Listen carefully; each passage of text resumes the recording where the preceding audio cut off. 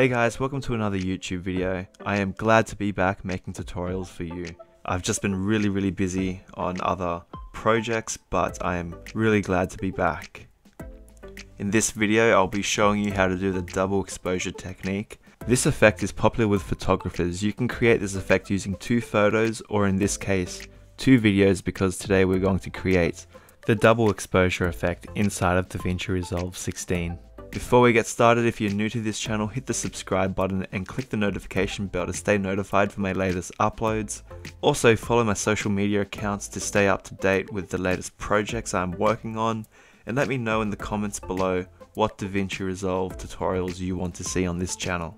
This effect is easy and quick to do. You can do this effect in any editor that has blend modes like Premiere Pro, Final Cut, and Sony Vegas.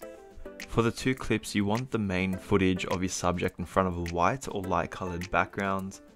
If you don't have access to a solid colored background, you can also film in front of a window to make the background overexposed and your subject correctly exposed to see detail.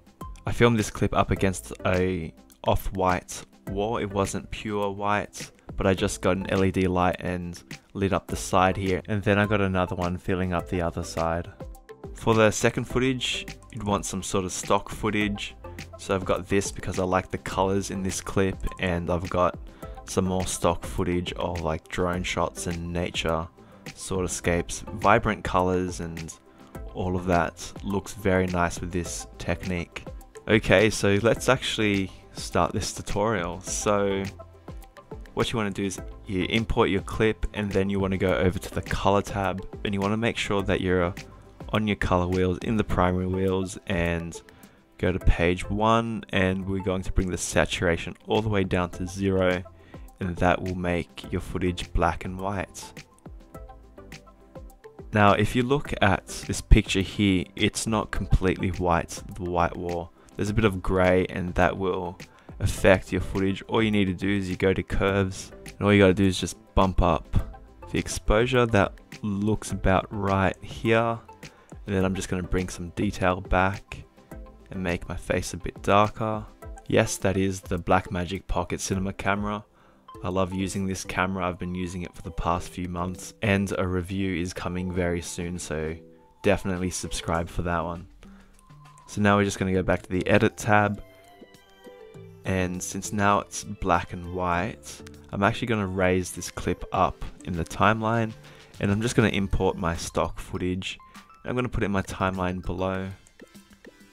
So now you can't see anything, because what we need to do is you want to make sure that your main bit of footage is selected, and you want to go to the Inspector tab, and you want to go to Composite mode and go down to Lighten.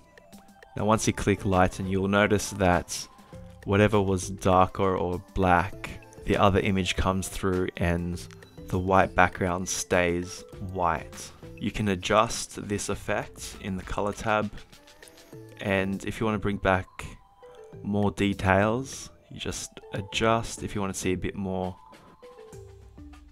I think that looks good there. And now we can see more detail. That's how you do the double exposure technique. I might actually add some more stock footage. Drone shots work really well, even time-lapse shots.